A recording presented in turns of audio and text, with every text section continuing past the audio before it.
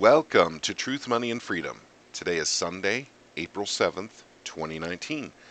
There's a story, gang, that I wanted to share with you. Mysterious drug-resistant germ deemed an urgent threat is quietly sweeping the globe. Thanks to the overprescription of antimicrobial drugs and the use of antifungicides in crop production, a relatively new germ that preys on people with weakened immune systems is rapidly spreading across the globe, according to the New York Times. And it says here the infection, a fungus known as Candida auris, kills almost half the patients who come into contact with it within 90 days, according to the CDC. As it's impervious to most major antifungal medications, first described in 2009 after a 70-year-old Japanese woman showed up at a Tokyo hospital with C. auris in her ear canal. The aggressive yeast infection has spread across Asia and Europe, arriving in the U.S. by 2016. Let me give you a little bit more. The weird thing is they don't know how to stop it. It's the creature from the Black Lagoon, says CDC's Dr. Tom Chiller, who heads up the fungal branch. It bubbled up and now it's everywhere.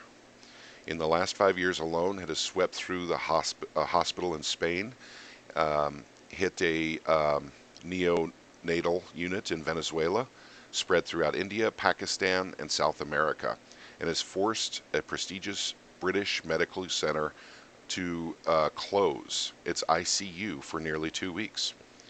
And that is because they found it everywhere in the room where a man infected with it was. And it was everywhere. They had to literally even take it out the drywall, put in new drywall. I don't know a whole lot about why they can't stop this. I am not a doctor. But this is very concerning. Let me go back here to the top here. Kills almost half the patients who come into contact with it within 90 days. That means it has a 50%, roughly a 50% mortality rate. That's scary. Things like that are reserved for like Ebola, AIDS, the Hanta virus, yellow fever. So something that's spreading rapidly, and it's going across the globe right now, has the same basic mortality rate. So what do? If they're not fighting it? And that's another thing too. They don't talk about it very much, which is really weird. So I mean, I'm not going to put my conspiracy theory hat on this one because I just don't know enough about it yet.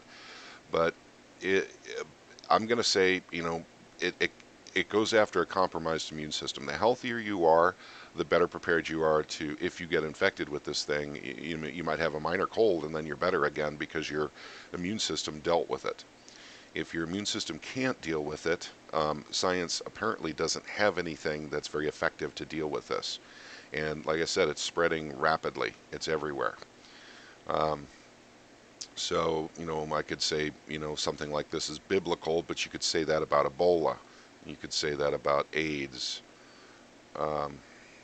So just be aware of this, gang. Take your vitamins. Eat right. Very important. Keep your immune system built. Don't let it slide. A really good immune system can battle cancer. So I mean, just so you guys know that it is worth it to eat right and to make sure you take supplements. You cannot get all the vitamins and minerals you need just by eating right. It's impossible. Even the Senate knew this back in the 1920s. The U.S. Senate knew this. They knew that there was depletion in the soils of all the major minerals that plants pull out of the soils. So you have to supplement. So that would be my advice to you on this stuff. This is actually interesting and scary at the same time, because we've had it here since 2016 in the United States, and this is the first time I'm hearing about this one. So the CDC decided to keep it quiet for whatever reason, usually, because they have something to do with it. Like I said, that's a conspiracy theory hat. But guys, be careful out there. Like I said, build up your immune systems. And as far as, taking vitamins, that's another thing I'm going to give you a little bit of advice on, even though I'm not a doctor. Most doctors don't, tell people to take vitamins and minerals, but they say you can get it all in your food, but that's not true. It's simply not true. Natural vitamins and minerals can be synthesized as well. Natural, all all in one pill doesn't really exist.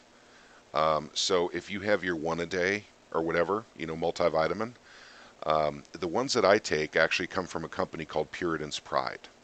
It's called Green Source, and you have to take 3 of them a day, 3 giant green horse pills to get 100% of all your vitamins and minerals.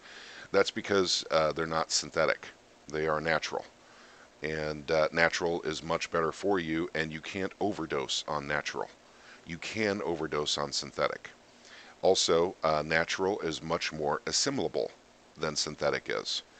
So you need less of it for more assimilation, despite the fact that you're taking, 3 tablets or pills, whatever you want to call it, as opposed to one tiny pill that you would get, at, let's just say, for instance, Walmart. So and we have a lot of people in Truth, Money, and Freedom that are very much up on nutrition. I am not, an expert in this arena, but I do know natural is much better than synthetic.